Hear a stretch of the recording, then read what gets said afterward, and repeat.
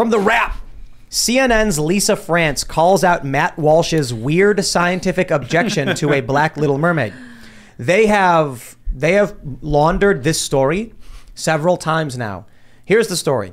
Matt Walsh says on his show, I don't care if anyone of any race is playing any character. It's basically how it was in the 90s, and that's totally fine. I just don't like the double standard.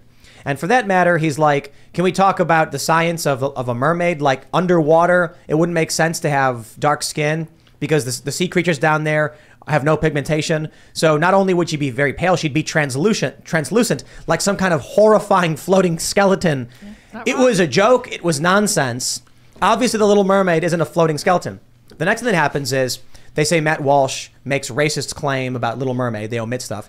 Then you get David French being like, here's Matt Walsh's argument for why Ariel should be white, which he never said. What? Now the story has become his weird scientific objection to a black Little Mermaid when his whole point was he's okay with actors of any race playing any character. They have laundered the story to that degree.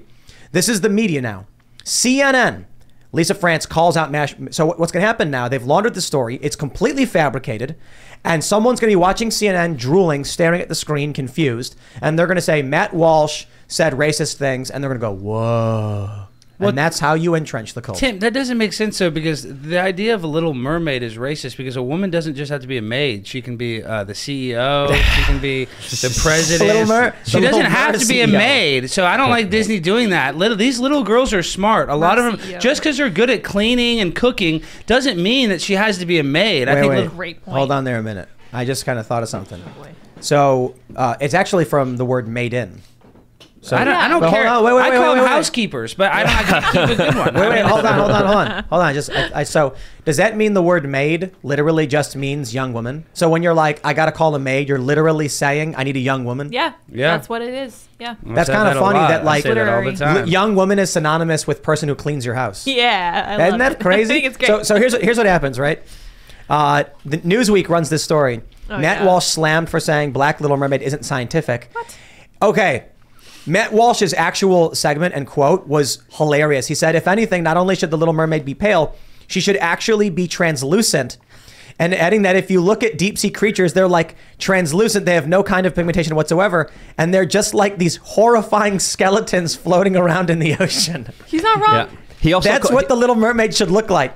She should be totally pale and skeletal where you can see her skull through her face. And that would actually be a little version of Little Mermaid I would watch. Me too. So this is what Cassandra McDonald, formerly Cassandra Fairbanks, posted. It's like an anglerfish looking Ariel with like purple hair. This is one I really like though. That one's good. The Little Mermaid, and it's this horrifying looking skeletal monster.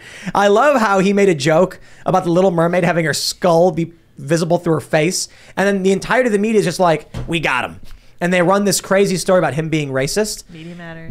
I love these stories because when we can drive to the root of how they lied, it gives you an understanding as to how the media in every facet is lying to you about what's going on in the world.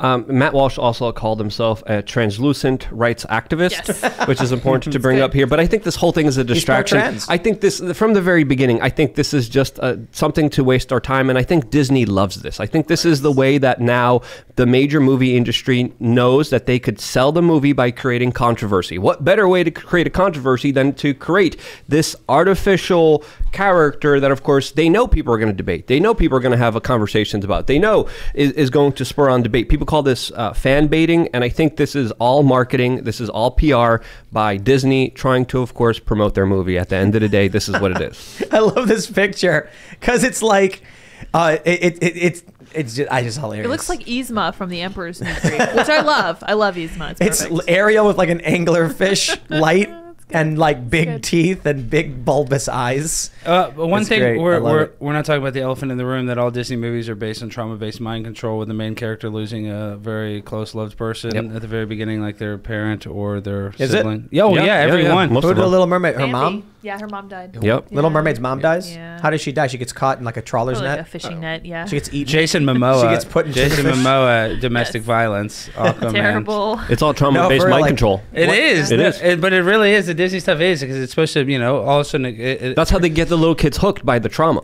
it creates like this cortisol response. The little kid's like, "What? I'm so sad," but then it has this like fake, fairy tale. What happened to ending. Ariel's mom? I'm not sure. I don't think they ever say, do they? That's I think very we should make a vague. short where she gets caught in like a trawler's net. She's like, ah, and then she goes right into the grinder. Oh, Tim, we're not gonna eat bumblebee tuna. We're not eating it. Come on. I like bumblebee tuna. No. But while this story is both, I love the humorous output, with the ridiculous looking Ariel. But no, this is an important point because when you're reading a story about, say, Donald Trump, this is how you understand.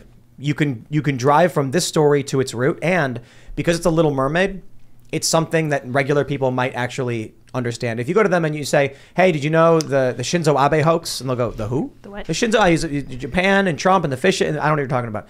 You go to them and say, "You know the new Little Mermaid movie? Yeah. You hear about that racist guy? Yeah. Look at this." Yep. Something they've already been primed to, like, they've heard, right? It's like when that dude from Fleckus Talks goes in the street and says, "Who's George Washington?" Like, I don't know. Name the Kardashian sisters, and they're like, "Oh, it's so and so." Chloe. Yeah, and they know it all. So I like this, and also I'm having a good time. It's funny. Matt's a funny guy. I love LGBTQ Nation wrote that he was having a meltdown, and then like anybody who knows Matt Walsh is like a Matt Walsh. The most extreme version of his meltdown is him going to be going like, Huh. "Okay." Yeah. Yeah. I think you're right. I think that it's always great to show people the extremes the left go to set in a narrative and how much the media just actively will push something that's just the complete opposite of what the case may be. And when it's funny, it plays more also. And that's where you get this, where this will stick in people's heads of another outrageous attempt to make Matt Walsh into something that he's not. So, I mean, hey, it kind of checks all the boxes to illustrate that to people. It's amazing that they're like, he said a mermaid shouldn't be black, and they stop. Because if they did the full context, they'd be like, he said the mermaid should have translucent skin with her skull being exposed. You'd be Right. like, I don't understand how that's racist. What is Right. that? So that's why he made himself a pro-translucent activist, and now everyone's saying he's pro-trans, so. Yeah, because in 20 years, Little Mermaid will be transgender. 20. That's Do you think it'd be generous. less? That's too long? Well, Yeah. when did it was 1989 when the Little Mermaid cartoon came out. Okay. So it's actually been, it's been like 33 years. Well, yeah, you're right. Has it been We're 30 in the years? acceleration phase of this, where it'll probably be 2 years. And I know Ryan here is to talk about education, but Ryan, what do you think that we went wrong? Where in schools now they have these transition closets where these teachers, you see libs of TikTok. Like, why do you think they're so motivated to indoctrinate kids? It's almost like they're coordinated, or almost. 100% it's coordinated. And that's where you look at this, and I'll give you an example of what happened in Oklahoma. We had a teacher who was giving kids access to pornography in the classroom. That didn't make sense. Like, what? So I go out and go, okay, she said she broke the law. She said that she's going to keep breaking the law. Then she's shown pornography to kids. We need to take her teaching certificate. That's very literally what least. the law said. Yeah, okay, right? Yeah. Well, then the media starts in this narrative that I'm after all the teachers. I'm like, I'm not after all the teachers. I'm after one teacher's teaching certificate because she was giving access to pornography. And they go, well, that's censorship. I go, no. What is appropriate for kids in school is not censorship, right? Well, real quick. Yeah. Was she a government employee? Yes. It's not. You can call it censorship, sure, but it's not a violation of 1A or First Amendment right. rights when That's the right. government tells the government it can't do something. That's exactly right. But again, so then, I'll take it a step further. Then the media in Oklahoma run this list of, quote, banned books in Oklahoma. Yeah. It came from an international group that said, hey, we've looked at Oklahoma's law, so we think these books are banned there. And they run it for a week, and I'm going out there every day going, we don't have any banned books. We just have you cannot give pornography to a minor law that's like been around in like every state for 30 years. Yeah. I mean, but the media has run with this narrative and tried to paint it as, well, hey, if you're going to question her, you're going after all teachers. That's not true. And number two, you're trying to ban. I mean, they've gone, hey, he's going to ban Huckleberry Finn. And why do they always ban Huck Finn? Because that's the N word, I guess. Yeah, that's why. But I mean, just that book was required reading, and I see 1984 in Brave New World, they're getting banned. Why? Because of predictive programming. Why? Why do you think those are getting banned? Well, and again, I don't. They set this up. They're not fiction anymore. Yeah, I know. Lets the cat out of the bag, I guess. But it's not Republicans, it's not conservatives, it's not libertarians pushing banning of books. There's a difference between having conversations about. I mean, again, and I had a reporter say, "Hey, but kids can get porn on their phone. I go, hold on. So the argument is, it's out there, so we should have it in the school library for second graders. Yeah, that's outrageous. And to your point, the left is intentionally trying to indoctrinate kids, push them away from their parents. Because guess what? You go home and tell your parents about it. They go, wait, what's going on? So the kid further withdraws from their parents. They want there to be no, hey, male, female, those don't matter. There's really no gender or there's no sex. It's fluid. And it becomes this confusing, we're going to have the most confused generation in the history of the United States. There was a story about a woman I was reading. I think it was a social media post. And she said that her daughter was in school and the school had been transitioning her daughter without her knowing.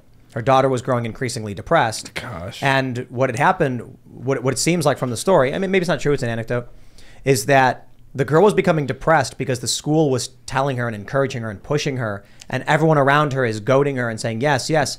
And then she eventually told her mom she didn't want to go to school anymore because it was giving her anxiety. Yep. And then as soon as she stopped going to school, she stopped all the pronoun stuff. She stopped the transition stuff because apparently the story is she never wanted to, but she was being pressured to. That's kind of creepy and scary. Yeah, I mean, it's become, you have activists that are pushing it. And I mean, again, these are kids. I mean, this is part of, my background is as a teacher. You have to take responsibility very seriously as a teacher to go, these are young, impressionable kids. I'm not going to sit here and push an ideology or push a point of view on them. I want them to have multiple points of view and come to their own conclusion. But now you've got the left who's decided we're going to dress folks up and pretend to be teachers. Then they're going to go in there and they're going to push this. And then you create this culture of it. And to your point, young people are going to be so confused. It causes depression, it causes frustrations, and it doesn't equal a job. Thanks for checking out this segment from the Timcast IRL podcast. But if you want to check out the full show live, tune in Monday through Friday at 8 p.m. And if you want more special access content, head over to timcast.com and become a member. Your membership helps sustain this company, keep our journalists employed, makes this show happen, and you will get access to exclusive members-only segments of the Timcast IRL podcast, and there's a massive library to check out. So again, go to timcast.com or tune in Monday through Friday at 8 p.m., and we'll see you all there.